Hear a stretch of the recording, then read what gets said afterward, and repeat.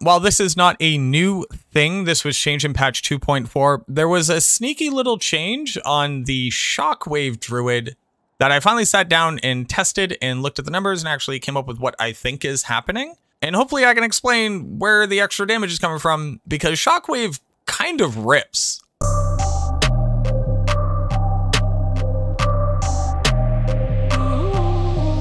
So we're looking at a max Werebear, max Shockwave, max Maul druid setup. And the tooltip for Shockwave says 843 to 873 damage. It shoots out 5 missiles, but they have a 4-frame next hit delay. So they can't all hit the same target simultaneously. They'll only get hit by one of them. And if you didn't know, 800 damage ain't that much. But let's go and kill Shank, Hell difficulty, on players 1 settings with our Werebear druid, and let's look at how long it takes us to kill him. All right, so let's go ahead and clear out the monsters around here. You see we're like, 2 to 3 shotting everything around him. Not that bad. It's only players 1 settings, that's fine. Now let's walk up to him and let's just hold down right click until he's dead. Clear out these guys real quick. There we go. Get over here, Shank. A 1, a 2, a 3, a 4, and he's almost dead. 5. Cool. 5 shockwaves to kill him. What was that? We're doing, on average, 858 damage? Wait a minute. How much life does Shank have? Because that's only like, what? It was about 4.5 attacks because he got really low in that last one. It's only around 4,000 damage that we were doing. Pretty sure Shank has more life than that. But how is it possible that we killed Shank in 5 hits only doing 800 damage? Well, let's look at Shank's life. He does have 40% physical damage reduction, so let's look at what his effective life against us is, since we're only doing physical damage. So we take his average life of 19,062, divided by your 0.6, so 1 minus his physical damage reduction, and he effectively has 31,000 life against us. That doesn't really make any sense. So how do we get to that number, considering this is how much damage we needed to do, and this is how much damage that we have, but we're clearly getting some type of skill damage bonus from somewhere. Now, I'll let you know, this actually came as a shock to me right now. I didn't realize that the max roll calc was actually already ahead of my understanding, but you notice that we have something called an off-weapon increase of 670% here. Where would that 670% come from? Spoiler alert, it's not off weapon increase, it's technically off skill damage increase. I don't know how that's possible, but we'll get there. When I look at Shockwave, it has damage and that gains damage equal to Maul's skill level as a synergy. But if I go and look at Werebear, you'll see that there's that damage increase of 685. Well, hold on. 685, which gives you 15% damage increase for each level.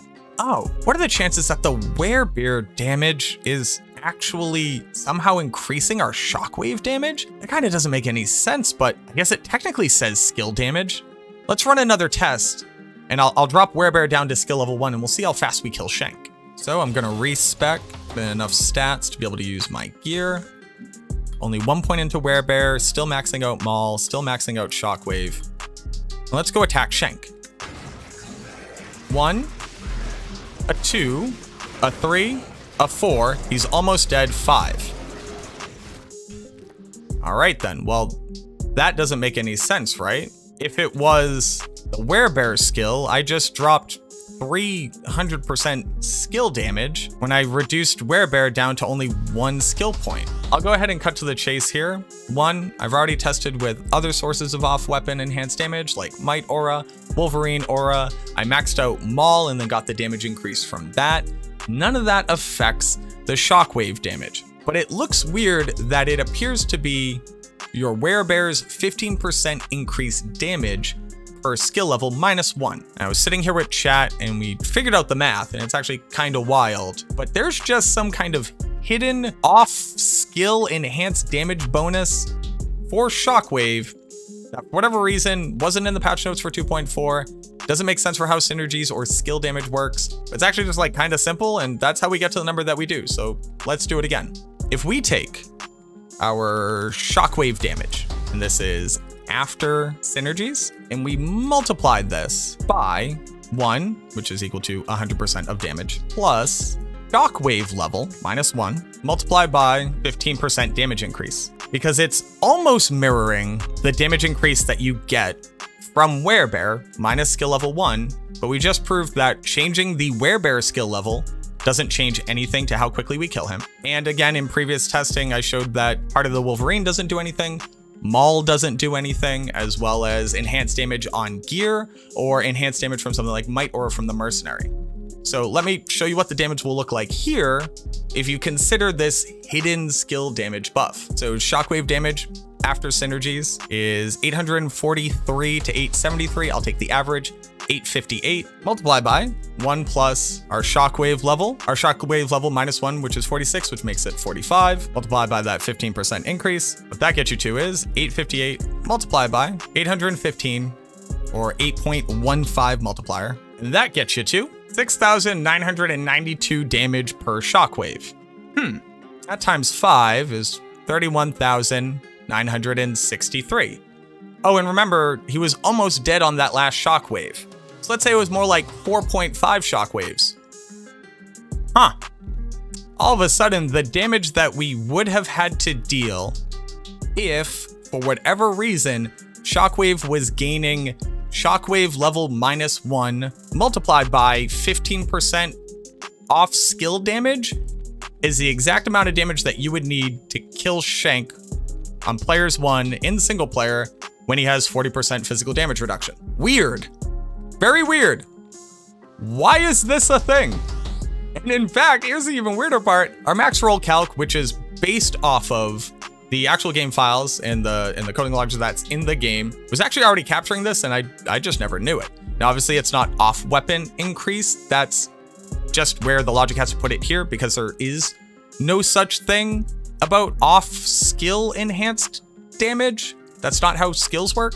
That's not how enhanced damage works. For whatever reason, that is how Shockwave is working. So this level 46 Shockwave is unironically doing upwards of 7,000 damage per hit. It actually can hit multiple targets simultaneously. Thank you very much to, one, the people who were bringing this up recently in YouTube comments, because I was not aware of this. Even if I was made aware of this previously, for whatever reason, I didn't personally investigate it. But this is what I think the equation looks like. And just keep in mind that you can amplify this damage with the actual curse amplified damage, as well as decrepify, or if you get Grim Ward from Blackhand Key, you can use Grim Ward as well. Kind of interesting. Now, here are a couple of the caveats. The area of effect that this applies over is actually fairly small. You would have to shift into and shift out of Bear if you still wanted to use Enigma, if we're talking about like endgame farming efficiency. But for whatever reason, Shockwave is doing a monstrously larger amount of damage than it should be. I went back and double checked in LOD just to make sure we weren't all out of our minds and just completely ignored this before. Exact same setup, exact same tests, got the exact same outcomes, except for the fact that the damage in LOD is what the sheet damage says. The damage here is absolutely bananas. And just because while I was doing this video, I got a couple questions from chat, it has nothing to do with your Werebear skill level. It is just mirroring the damage that is increased from Werebear. It is solely based off of Shockwave. That's it. For whatever reason, Shockwave level -1 multiplied by 15% increased damage off skill is being added to your damage for no reason. There's nothing in the patch notes to say why this has happened. Kind of similar to how Find Item all of a sudden was getting a synergy from Find Potion. Wasn't originally in the patch notes, and then they updated them saying, oh, hey, Find Potion is a synergy for Find Item. We haven't gotten that yet on Shockwave, and I think it's kind of wild. So for the people who posted to Reddit and who were posting in different people's channels and Discord being like, hey, Shockwave is broken, why is nobody talking about this? Here you go. I hope that this at least helps to make up for the lost time. But yeah, Shockwave Bear, pretty sick damage output. I don't think it all of a sudden is like catapulted into like a wildly efficient farming build. There's no reason not to do it. Much safer than something like a Wind Druid. You're gonna be sitting on like 3,000 plus life, upwards of 6,000 life, 6 or 7K physical damage in a cone area around you. Also stun stuff. Kind of makes me wonder why you'd ever play a Singer Barbarian at this point. But yeah, let me know what you think. Let me know what you found in your own testing. I'm pretty sure that this is the equation, and for whatever reason, it just holds up mathematically. Again, not related to any other skills. Shockwave just has this baked into it. And there you go, Shockwave Druid, new meta. Go ahead, run around, get a decrep on your mercenary and just absolutely shatter things. I hope that this was interesting at the very least. And yeah, I look forward to seeing you in the next video.